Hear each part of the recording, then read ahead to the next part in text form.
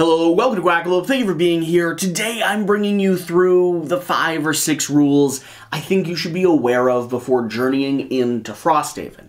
I've just spent the last, week or two reading through this rulebook multiple times, trying my best to get as many of the rules ingrained into my head as possible, and also trying to break down and understand the differences between Gloomhaven, Jaws of the Lion, and Frosthaven, the big brother now. And there's actually a lot of stuff that is very similar in terms of how the gameplay functions and the core mechanics, but there are some notable changes.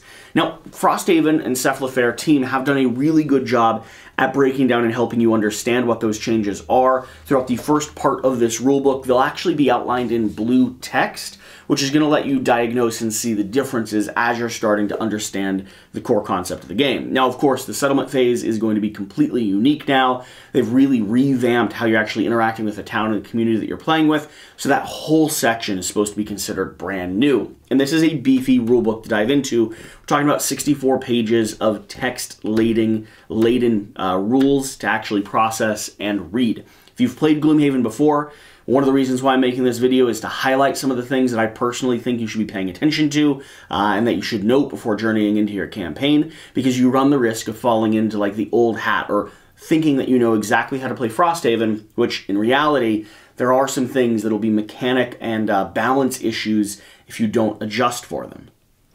So, starting at number 1, let's talk about the loot deck. The loot deck has changed in a variety of ways. This is going to be on page 16 of the rulebook, and some of the core ways that this has changed is this system relies on a crafting system quite heavily. So instead of just finding coins to go back to town to purchase items from the merchant from the local shop, you're actually going to be finding a lot of stuff out there in the ether, whether these are herbs to make potions with or raw materials like metal and leather to actually bring back and craft into the weapons and the items that you need. Now, this provides for a lot of cool utilization, a lot of cool ways to combine things together and unlocking different technology trees or blacksmith trees. However, it does limit your ability to just buy everything that you want right from the get-go. So, a few things to note. First off, one of the changes between original Gloomhaven and Jaws of the Lion moving up here is that every creature, that summons included, will end up dropping a loot mark. That loot mark will then allow you to, if you pick it up or you loot it, you'll be able to actually draw from a loot deck. That loot deck is going to be composed of raw ingredients, raw resources, coins, and then typically one rare item or one random item, which you can only ever collect once, even if you're replaying the scenario multiple times. So make note of that. But also, you should note that Gloomhaven and some of the loot items from Gloomhaven are transferable over here into the Frosthaven system. The problem is that they're not going to be easily or readily available. When you first start out and you're purchasing the items that you actually want to get, you'll have a marketplace that you could buy from. But it's kind of viewed as if you're coming out of town and bringing these items with you. So be careful. The 30 coins that you have or so to spend on the starting gear may be the only time you get to purchase for multiple hours into the beginning of this campaign. You don't actually have a shop to buy from until you actually build a shop to buy from, which does take quite a bit of time. So when you're looking at this and you're looking at the marketplace and you're looking at the items that you could purchase, you're looking at transferring over some of your favorite gear, favorite items from Gloomhaven Core, you're going to want to do that as early as possible, because to start with and for the duration of your campaign, a lot of your focus is going actually to be on upgrading and building out the crafting system here in the core system, as opposed to just buying from a shop. Okay, so page 16, we'll break down the loot deck information. Let's talk about some of the new status effects or some of the adjusted status effects. You can find this on page 28 in the rulebook. It'll break them all down, but just so we can go over them, just so we can all remember them. There's been a large change to invisibility. No longer can you stand in a doorway and block line of sight or block pathways through, creating a confusion for every mob inside. Instead, they can just move right past you. Invisibility now makes you like an empty space. They cannot stop on top of you, but they can certainly move through you, and you can move through them. So keep that in mind if you get surrounded by a bunch of invisible enemies that you don't know how to hit. Now, there are a few different status effects as well. So Regenerate is going to be one of these status effects that has some changes to it. This allows you to heal at the start of your turn, and it actually triggers before wound would trigger. So you can actually heal, removing wound before wound causes you to wound, to bleed. Ward. Ward is going to be kind of like a half shield. It's going to cause you to suffer half damage. It also would cancel something like a critical hit, where you take two times damage. This is going to make it so you only take the normal amount of damage. Brittle is going to do the opposite. Brittle is as if you're taking a 2 times hit no matter what. It's going to be double damage. I mean, I imagine like you have like some frostbite happening or something and they strike right where a little bit of your arm or skin shatters and flakes off. Bane is just going to be 10 damage at the end of your turn. Or just straight lose a card. Don't forget that mechanic that you could actually sub out and just eat a card instead of actually taking the damage. This is a big system here. Now, as far as I'm aware, it is not too big of the game, but it definitely is around and it definitely can happen.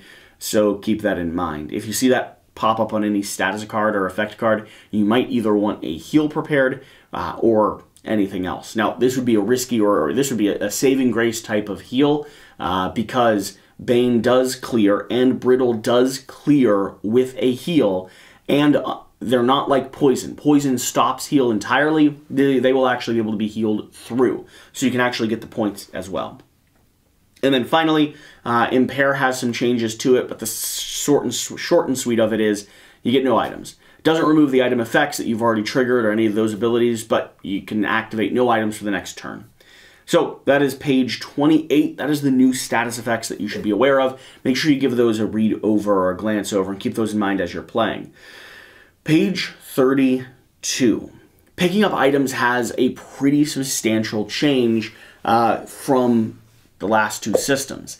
If you find an item as you're exploring, which you happen to do, especially when you have a game that has a rare item in every single loot deck, you can equip it immediately. Meaning, if you're wearing 2 helmets, you can wear 2 helmets. If you're carrying 2 swords in a hand, you can carry 2 swords in a hand. It breaks your equipment rules until you get home. Then you have to reset back to standard practice, yes, normal fare.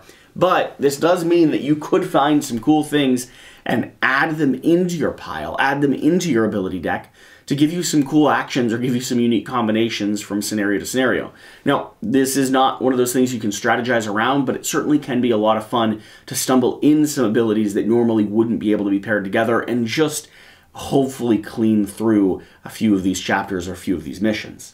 So, picking up items, keep that in mind. You can equip it right away, unless it's a duplicate. If it's a duplicate, you must immediately sell or give it to a friend. This is one of the only ways that you can hand off items from yourself to another person. But again, if you're playing within a scenario, you find a duplicate that you already have, like a second heater shield, you can hand that off to your ally and they can equip it on top of whatever they have as well.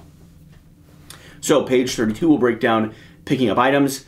Page 58, we already went through this a little bit, but buying gear. Buying gear is not going to be something you can do towards the beginning of the game. So when you spend your initial coins, pick stuff that you think you're going to want to play with for an extended period of time. It does give you a rules breakdown and a general guide towards what gear you might want to buy, but I'd take time looking through your cards and reading through the potential gear to really hone in on your personal play style, because every character has the way that they play, and then every character has the way that you could play them, or a few different pathways or a few different variables for how you might play them. So keep that in mind. To start with, it's going to be a lot about crafting. It's going to be a lot about getting the resources that you need, and it's not going to be as focused on just purchasing some of the stuff that you were able to get from old school Gloomhaven right away. And then finally, just one of those things to keep in mind as you journey into Frosthaven.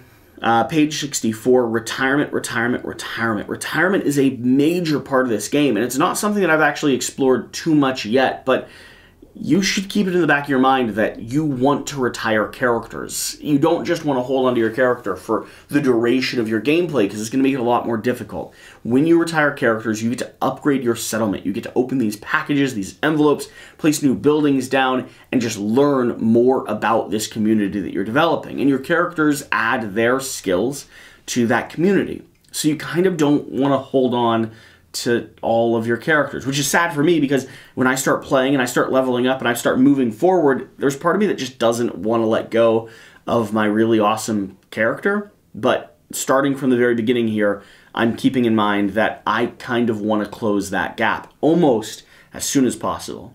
So don't get too attached to the characters that you're playing. You will get to spend many, many, many chapters, many hours, many sessions with them, but eventually you want them to have an attainable retirement goal, something that could happen quickly and early on. So you can move on to a new combat system, you can move on to a new character, but you can also develop your settlement in a way that just Gloomhaven never really did.